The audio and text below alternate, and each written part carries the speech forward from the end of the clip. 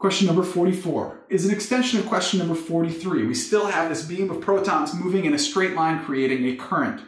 And we're trying to figure out the magnetic field, the shape of the magnetic field around this beam of protons.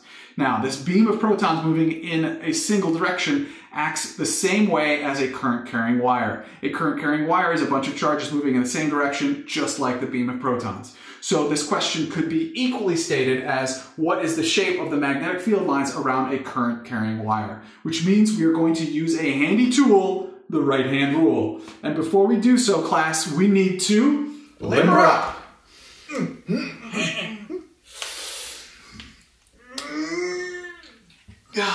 And we need to find our right hand.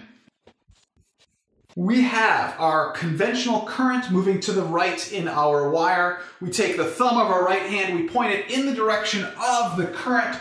We curl our fingers in the direction of the magnetic field. Therefore, above the wire, the magnetic field will be coming out of the board, and below the wire, the magnetic field will be going into the board.